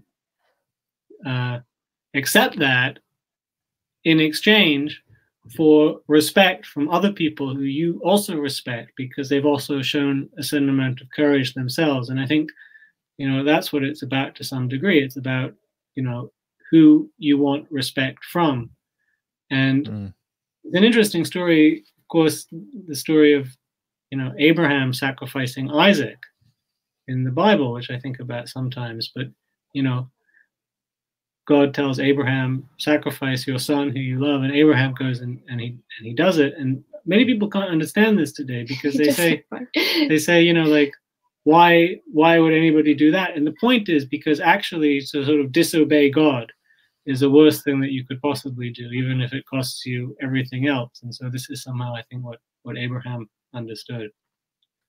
Well, it's obviously exchange for a burnt offering, right? But I mean, obviously he's going to do it, right? Yeah, is the point. Yeah, it's a really good point. Yeah, I think what's encoded in that people can understand by translating it into a slightly non-religious framework, because a lot of people just, they don't like religion, or they identify as an atheist or agnostic or whatever, and so stories from the Bible don't really get through to them. So sometimes I like to do this kind of translation game where I put it into a more kind of materialist translation, and I think you guys make a really good point on that in particular, because the translation there is, if you don't say what you really think, it is going to have negative consequences on you that are much larger than you think, even if they're kind of diffuse and they're hard to understand, and normal, rational, materialist, modern civilization doesn't really have words for it.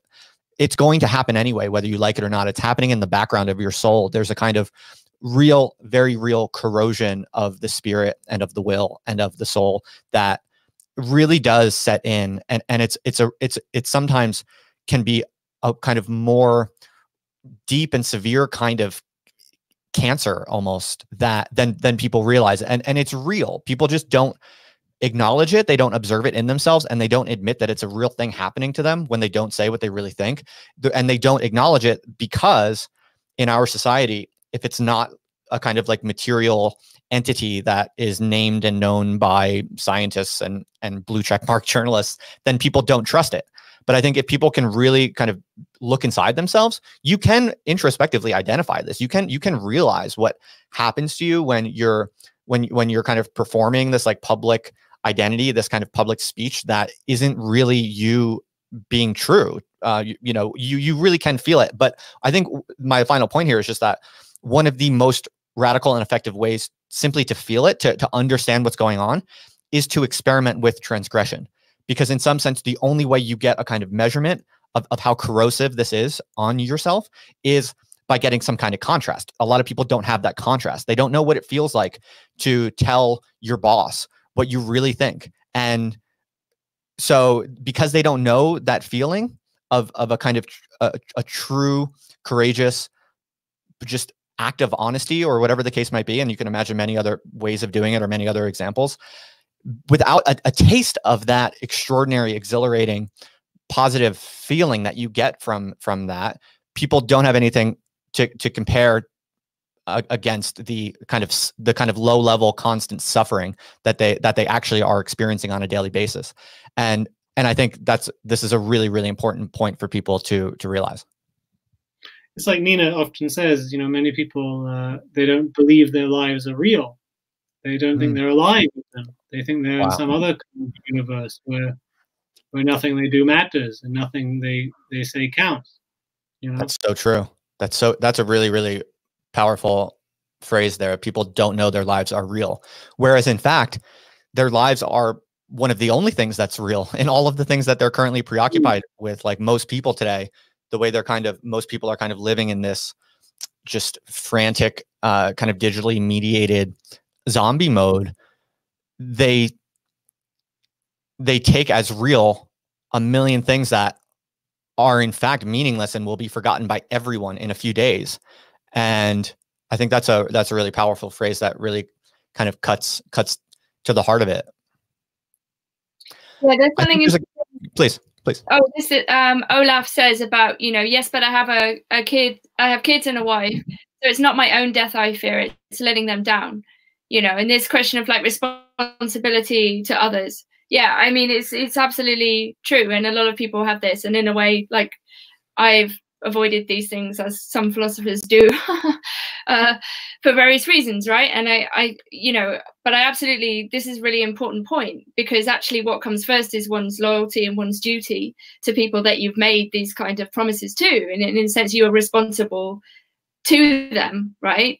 And I mean, those things come with such an extraordinary weight. And I think to actually think through those things as well, I mean, it's almost like, I don't know, extremely intense. And I don't know, people maybe, I don't know, I mean, how we can't take these things lightly, right? These are the most serious commitments that we make, actually. And so I don't really have an answer, but I just wanted to acknowledge this point that of course it's easier as a person on your own to talk about, your own, relation to freedom, this vertiginous freedom, your own death, and so on. But when you have other responsibilities, I mean, again, this is why you can keep them in certain ways, because they do have these real bonds of love and duty and care. But I'm not sure that changes anything in a way. I mean, first of all, because nobody is necessarily called to do anything specific. It's a question of whether somebody feels like their life is real and true, and maybe that's a family life. Nobody has to be an hero, and there's a difference between, let's say, what would be a courageous act for one man might be a reckless act for someone else. Right. Also, in another way, sometimes, I mean, obviously every individual's case is different, and I would never give generalized advice on this, but in my case, at least, there are cases in which doing the quote unquote responsible thing to take care of a family, for instance, can sometimes in the long run actually be a real betrayal of those people that you feel most obligated to. Because in my case, for instance, like, academia was making me a shell of a person. Like, I was losing precisely what made me a worthwhile husband, really. Like my precisely what all of the good things that that I'm most able to give to my wife, for instance, to make our lives joyous and real and authentic. All of those capacities were being enervated by academia. So like, when I came to my kind of final decision, my kind of final conflict where shit was really hitting the fan and I had to make a choice, I had to go all in one way or the other. I actually, part of the reason why I decided to just go full speed ahead and get canceled as gloriously as possible was because I actually felt like that was a kind of fidelity to my wife and to my family in some sense, because if I didn't do that, if I chose the quote unquote responsible thing just to keep the paycheck flowing, I knew for sure that over the next 50 years, I would become a kind of less and less a powerful and positive force in the life of everyone I actually care about. And so that's something really to keep in mind. I think a lot of people justify this kind of slow submission to a kind of absolute corrosive engagement with the world on the grounds that they're doing a favor to people that rely on them or that are dependent on them.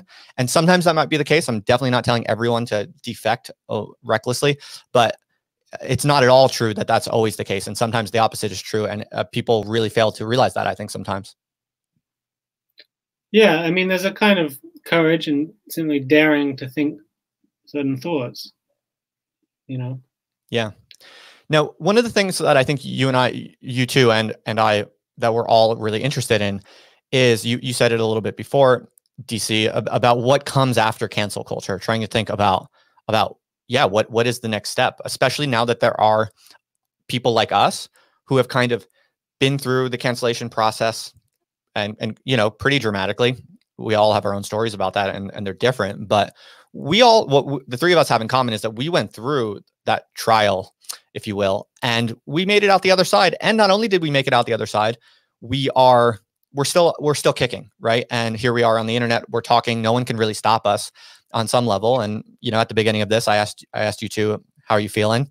DC, you said, you're all right. I'm all right. In some sense, now we're in this new stage where large numbers of very interesting, cool people have gone through the trial, and now they're on the other side and they really have nothing to lose. And now there's a lot of us, right? So in some sense, and I'm very passionately interested right now in in what to do with that, like what comes next. And so my wheels are spinning rapidly about how to create different types of structures. I don't have a very, very kind of strong vision yet. I have a very open mind to it, but I think this is a really rife and productive area of discussion and debate to kind of bring into the public sphere. I would love to hear more about if you guys have any thoughts on that. Well, I think it's important to recognize that we do actually have to defeat something, because two things could come after cancel culture. And Gio says one of them, which is gulags. You know, I mean, there is still this kind of extremely powerful repressive mechanism, which is running more or less unconsciously, which is in a way automated also by algorithms to some degree.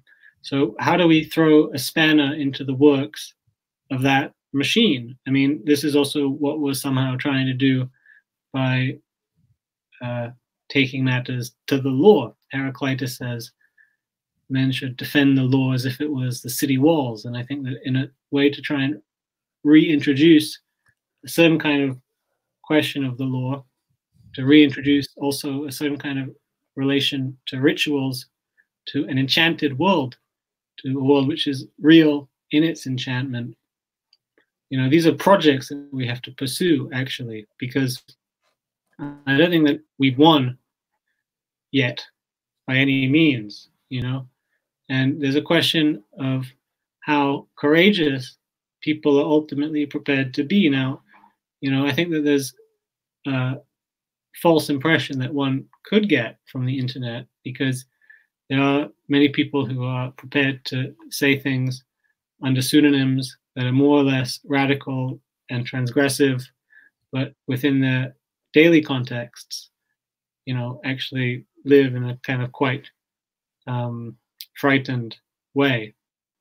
And how much are people going to be willing to defend some kind of reality for real is, I think, the question that we're going to see answered in the next decade. Nina, anything on that? I don't want to jump in too quick. Yeah, I mean, I think I'm interested in a certain kind of, I don't know, that sort of nuanced de-escalation, a kind of like various forms of kind of sympathy, empathy. I mean, in all these conversations I'm having in real life with people, you know, of course, everything is much more complicated and far less starkly posed as it might appear on the internet, for example. And I suppose that kind of re-enchantment of each other, I suppose I'm interested as a collective social project. You know, what does it mean to sit and have a conversation? I mean, this is like the most beautiful thing in the world. And I mean, in a platonic sense, to have a dialogue with somebody that you can speak to or listen to, you know, even just to listen to somebody. I mean, it's incredibly simple in some way, but we rarely like do it with any time or any joy. So I suppose to kind of, I don't know, contemplation and nature and listening as and humor and nuance and all these things. I'm very interested in how we might gently use these as kind of techniques against this kind of very paranoiac, fanatical, fierce, you know, mode of being, which is, you know, and if you think about fascism, historical fascism, you know, these are forms of paranoia. These are forms of, you know, group hatred predicated on a certain kind of paranoid, egomaniac sort of vision of the world. And in a way, we need to diffuse these, like to work out techniques to diffuse these paranoiac spirals, you know, to avoid group denunciation by the group, but also the construction of groups that then become the objects of hatred. I see. That's really good. So I now I understand a little bit better about your kind of the underlying rationale or political logic of how you're thinking, which is, if I understand you correctly, your project that you're undertaking right now, the, what is it called? The animosity, what is it? Oh, amity animosity. So it's like anyone can come and talk to you, basically. Right. Say it one more time. You broke up for a second. Sorry, it's called amity animosity. That's and right. Basically, I just have a conversation with anyone. Like, it could be a stranger, and they just say, do you want to, you know, let's meet. And then I go and meet them, and we talk, and it's not recorded other than in our hearts, which is the original recording device. And that's where we get the word record from core, from heart. And that's so beautiful. Yeah, it's just an attempt. It's just, but it's very beautiful. It is very real to listen and to speak to somebody. And it's so different from even what we're doing now. You know, I wish we were in the same room, Justin, you know? Yeah, me too. I think back so fondly all the time to my 2 weeks that I spent, my last 2 weeks in England, spent it with you. I think very fondly about that all the time, actually. And your wife, Aria, she's also so wonderful. You know? I'll pass on the message. That's very sweet. And so real quick, is that a public project, like open to anyone can contact you for this, or are there constraints? Yeah, it's public. I mean, there's a logistical question of, like, you know, obviously I'm in London most of the time, and you know, you know, I have to allow time, because it's also about time. You know, I don't want to rush any of these meetings, so I leave them open ended to a certain extent. I don't try and fit that many in, but it's running until December, and then I want to write a reflective piece about friendship, and hopefully it's open ended also. So it's kind of just my existentialist art project, basically. Right on. And if anyone here is listening to this and they're in London, if they wanted to apply to enter this experiment, is there a way that they can how should they do that? Yeah, it's on my website, ninapower.net, I guess, and you just email me. And it's also because I asked all the people who were denouncing me anonymously and writing open letters to meet me in the park to talk about it.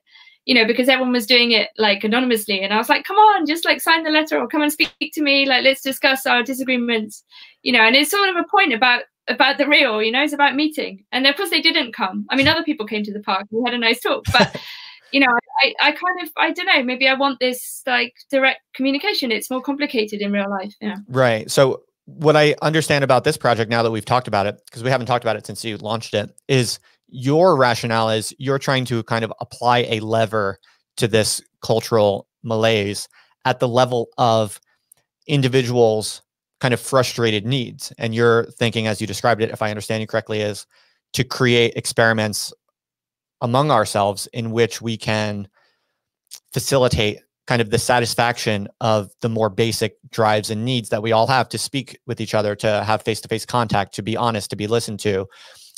Your theory is kind of, if we can create more cultures of that kind of thing, then it will kind of exhaust and undercut these nasty pent-up frustrations that are one of the sources of all of these higher level kind of aggregate problems. Is that a fair way to summarize your thinking about that? I mean, you make it sound too grandiose. I mean, it's much smaller, and I'm just one person, right? But it is. But if everyone did that, right? I mean, but people do this. I mean, this is the other thing. I mean, this is happening all the time, and you know, not enough, right? I mean, I think we get a wrong image of the world if we just think, oh, these, you know, the few people online who, you know, it's a very unbalanced image. You know, you go you go online and you're like, and then you go outside and it's like, where is this happening? Actually, it's just you're kind to people, you say hello. You know I sound like very I don't know, overly hippie-ish or something like this, but it's a very simple point I'm making about you know, like personal contact, and really it's happening all the time already, and just more of it so that people can express also, yeah, like you say, these difficult feelings that we all have, you know, sometimes and quite often.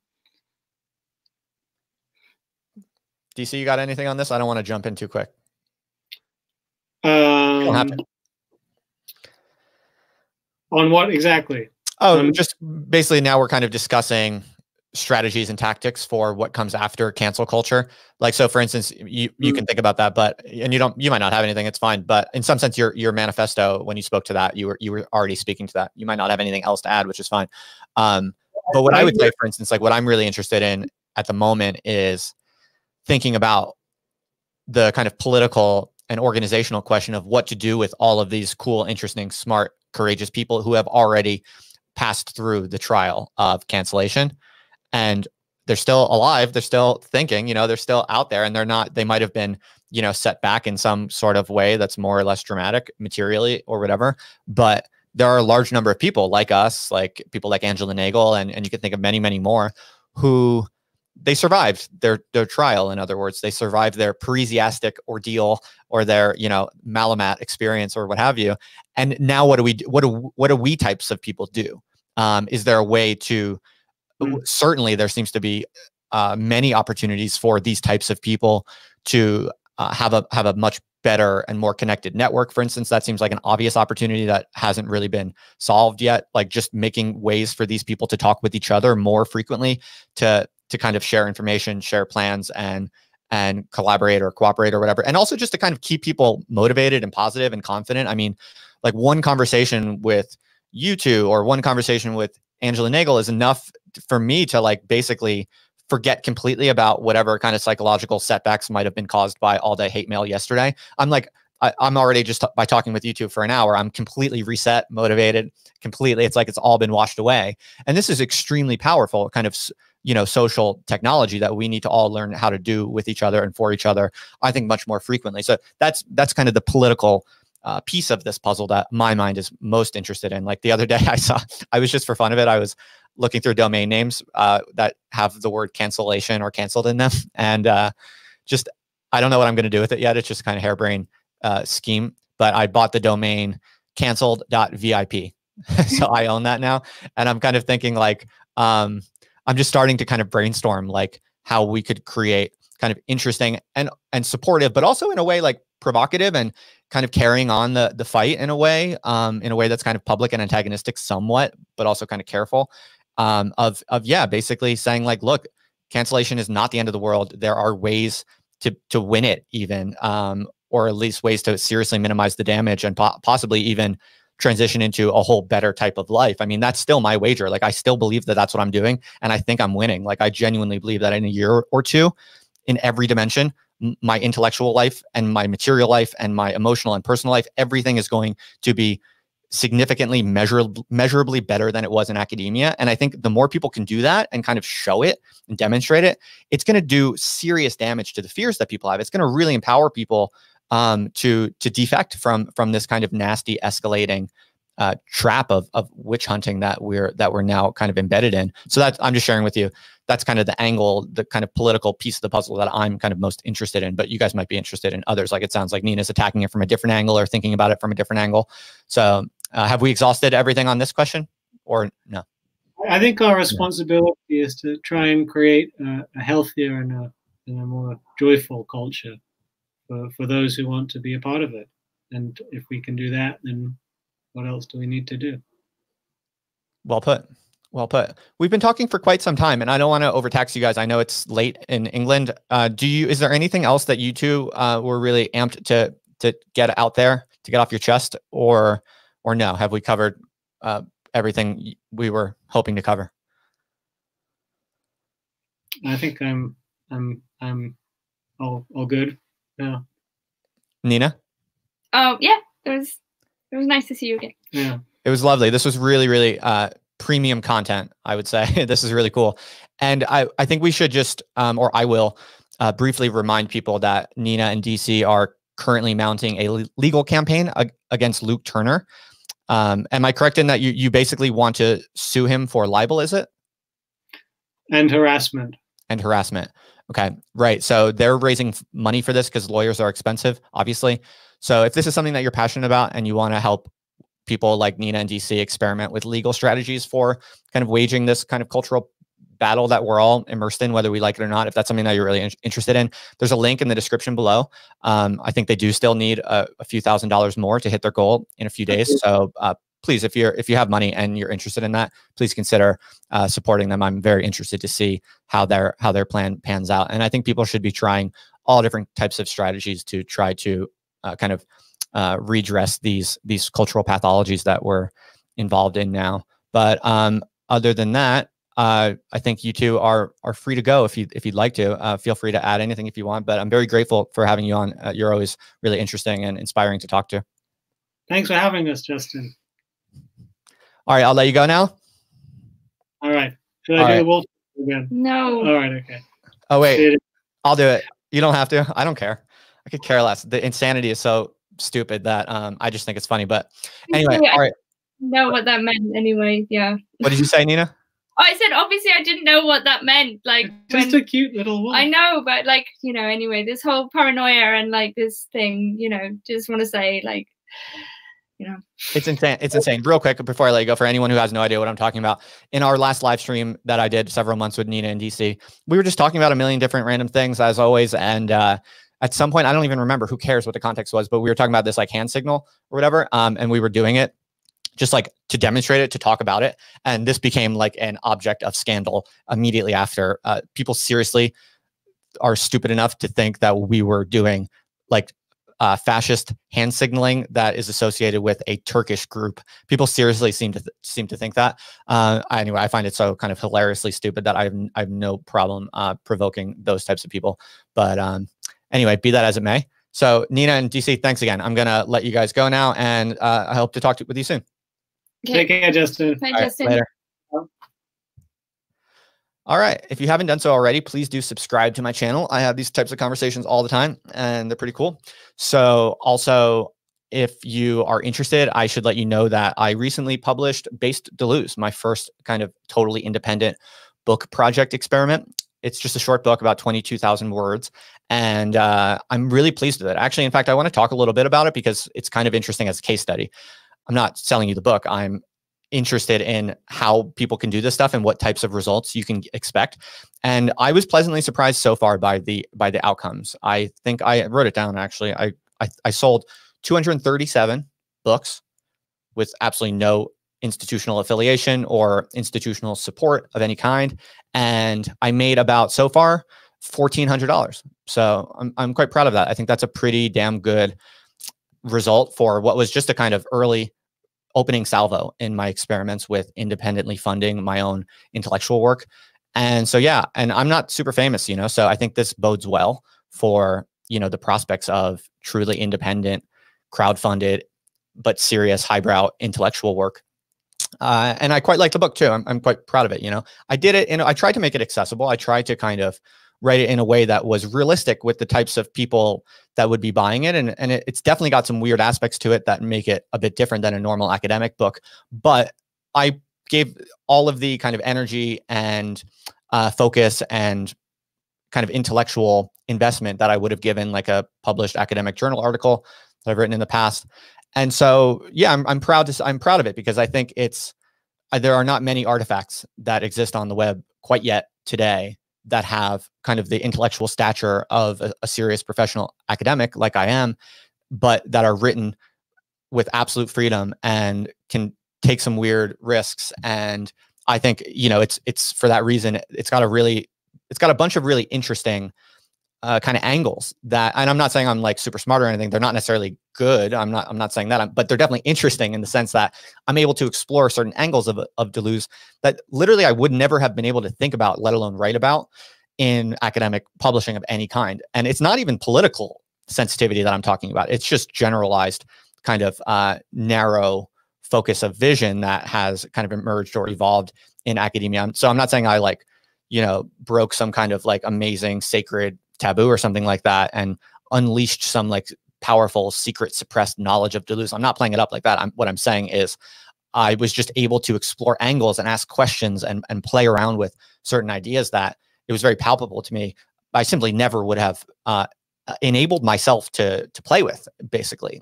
So it was a really cool experience, and I thought I'm really quite pleased with it.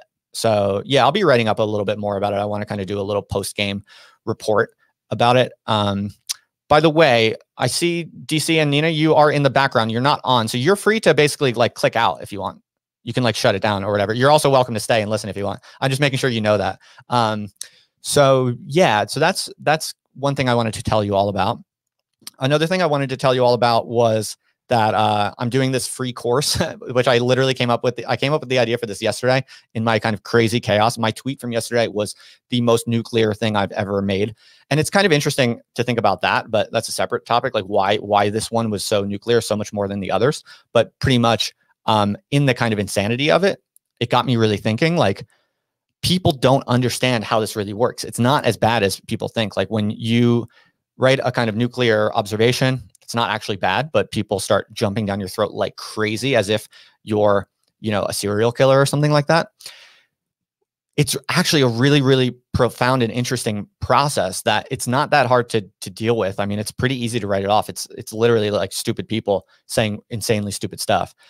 And if there's a certain way that you can see it, and then there's a certain way that there are certain practices that you can adopt that make you essentially immune to it. Not only immune, but anti-fragile to this type of thing. There are ways to set up your attitude and your mentality, but also your kind of production systems, your platforms or whatever you want to call them. There's a way to set things up that when this type of insane mob behavior descends on you, it can be good for you. There are many things to do, many ways to do that. And I've done them all over the past year, like iteratively. It's only when the stuff occurs, when it kicks off, that I realize that nobody else really knows how to do these things. So for instance, let me give you some examples of what I'm talking about. Yesterday, pretty much when my tweet kicked off, even though the overwhelming majority of every bit of attention I was getting was negative, extremely negative. People telling me, "Oh, you're a disgusting pedophile. You should be killed. You know, you should have your balls chopped off." You just endless streams of people telling me this stuff. Nonetheless, yesterday, my book sales for Base to Lose skyrocketed. I had a really good day, where the past few days were, the sales were starting to slow down. And I was expecting them to basically kind of slow down significantly, because that's always what happens after a book launch. But yesterday, the book sales were through the roof, essentially out of the blue. It's obvious that it's because this scandal or this controversy sent a lot of attention to me. And what you don't realize is that in that massive herd of haters that are saying really nasty things to you, there are people who are seeing your, controversial canceled tweet, and they're thinking, "Oh, that guy's interesting. This guy must be like a real thinker. He must be like actually courageous, because he's saying these very unpopular, confusing, difficult tweets, and he's paying the price of pretty severe social hatred." So there are people who see that, and they take it as a signal of, "Oh, this guy's interesting. This guy's worth listening to."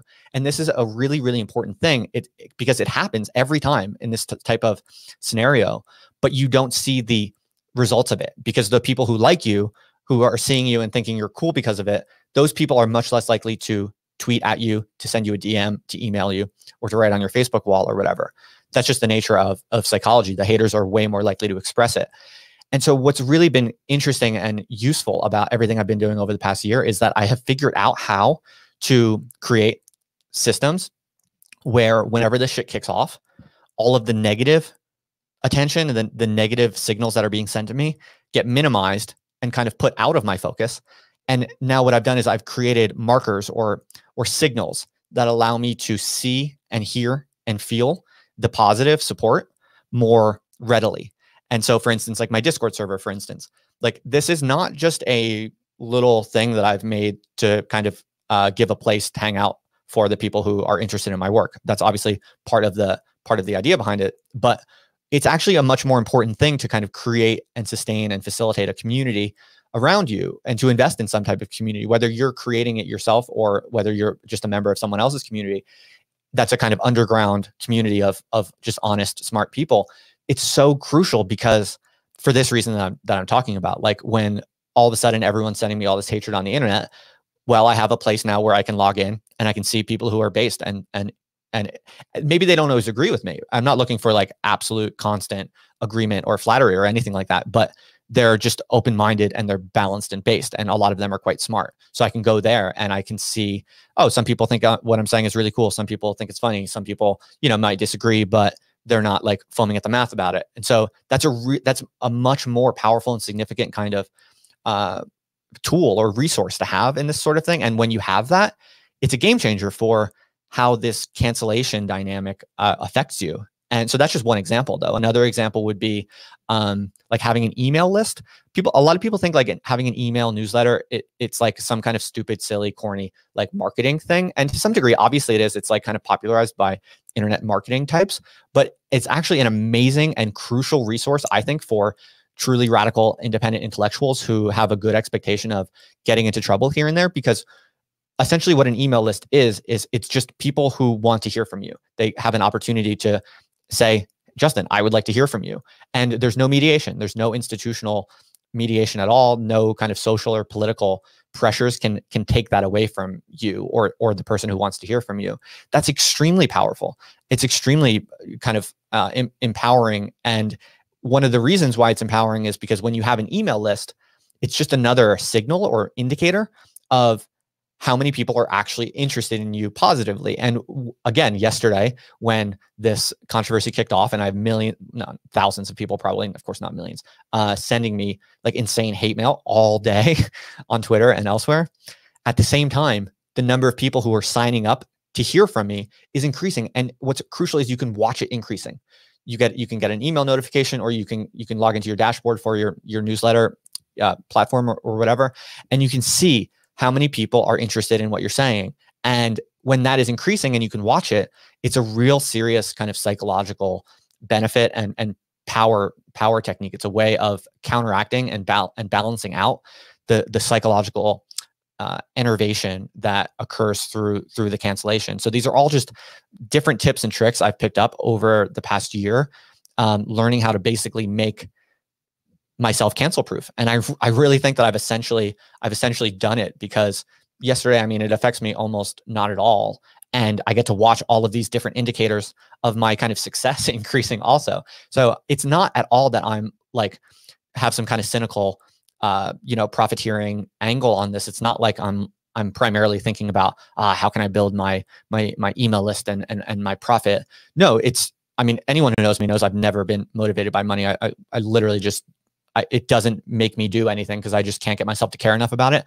So I'm actually forcing myself to go against my nature, in all honesty, because what I need is just a basic system in which the negative, punishments of cancellation get outweighed by something that is psychologically effective in counteracting it, some kind of measure or indicator of positive reward that can just balance it out psychologically, because you need that to sustain it. So, and obviously I need to make money somehow, and I need to kind of build up a more kind of stable and growing financial prospect through some way or another. But so obviously that's part of the motivation. I'm not denying that, but I'm really emphasizing the kind of socio-psychological effectiveness of these various tools, which are free and easy for anyone to kind of set up and get and kind of create for themselves. And I think when you have this kind of conscious, proactive attitude to like bracing to be canceled, we should think of this as war. Like if you're a serious intellectual, you have to think about the contemporary culture as a kind of war zone, and you are a warrior in some sense. You have to be smart, you have to be prudent, and you have to when I say prudent, I don't mean like, be a cuck or be like a coward. That's not what prudence means, because as we talked about in this live stream today, in the long run, that is possibly one of the most risky things you can do. But you need to be smart, and you need to create the psychological and financial and sociological apparatus around yourself that allows you to get canceled and get through it. Not only get through it, but to actually grow from it. This is Nassim Taleb's concept of anti-fragility. You don't want to just be robust against threats. You want to create systems in which every time someone does something bad to you, you actually grow and you're actually happy with it. You get more of a gain from that type of cancellation than you do a loss. And frankly, I'm like really freaking proud of how much I've hacked this and how much I've kind of like figured this out over the past year or so, because I've been tinkering with this kind of worldview and creating the systems to match it for quite some time now. So yeah, yesterday when I kind of realized how little people understand about this way of thinking about it, I just threw up a quick free online course thing. So what I'm gonna do is I'm gonna send out, if you sign up for it, I'm gonna send out just a series of short emails over like a short period of time, where I basically just kind of summarize the bullet points of this overarching kind of worldview and philosophy and kind of strategic approach that I'm kind of developing, because it seems like a lot of people don't understand this way to think at all. And I think a lot of people would really benefit from it. So it's totally free. And there's a link in the description below. So if you want to hear kind of more of my thoughts on that, and you want to hear kind of specific actionable suggestions and insights for how I've been thinking about that, like everything I've kind of crystallized over my many experiences of getting shit on the internet and being canceled, then there's a link below. Sign up for that. It's totally free. And I just want to kind of share that with people.